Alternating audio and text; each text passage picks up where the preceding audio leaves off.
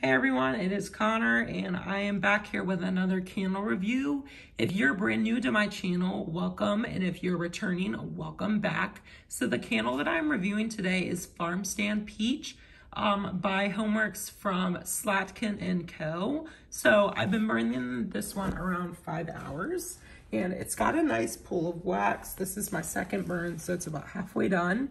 The wicks are actually doing good on this one. They aren't sooting. They're a little tall and the flames are a little big, but I'm having really no issues with these. I actually really like the burn of Homeworx candles.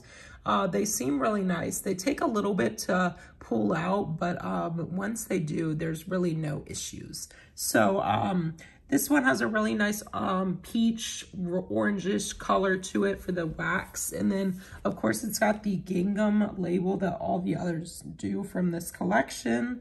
And it's nice little cute orange wraparound. So really like these labels, super nice. So now on to the scent. The notes on this one are ripened peach, mandarin, peach blossoms, and sugared vanilla. So this is my favorite out of the others, like out of the entire collection. So there's Farmstand Blueberry, Farmstand Strawberry, and then Farmstand Peach.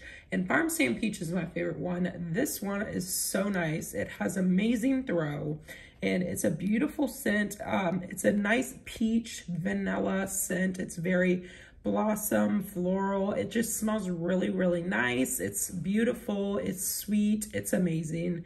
It has a note of mandarin in there, and I do get a little nice sweet orange, but it's not anything super citrusy. It's got this nice floral vibe to it. So I am loving this one so much. It is my favorite, like I said, out of the collection. So if you have this one and you've lit it, let me know your thoughts on the burn and your experience. If you've never lit it but you have it, let me know your thoughts on the cold sniff. Like and subscribe to help support my channel, and I will see you guys later.